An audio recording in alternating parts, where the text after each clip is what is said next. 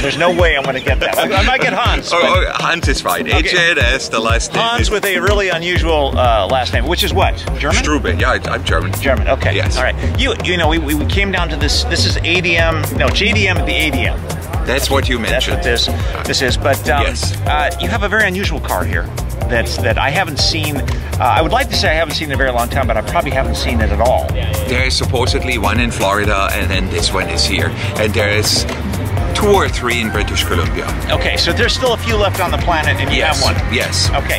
What is this car? Tell me a little bit about how you got this. It's a Toyota Century V12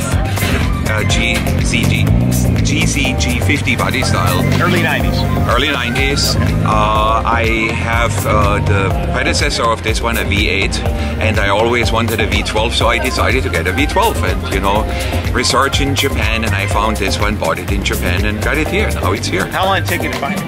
It was quite a while. I didn't want a black car, and I didn't want leather interior, so I got a green car. There's only 4 left on the planet, man. I know. You got to take what you can get. No. I wanted a green one, and I have my green one. But long story short, I mean, if you check long and hard enough, you'll find it, and it's here. Yeah. So the message here is be persistent.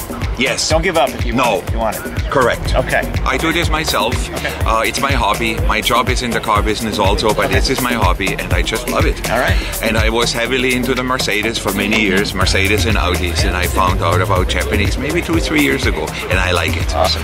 Well, this is Hans with the cool last name. Thank you.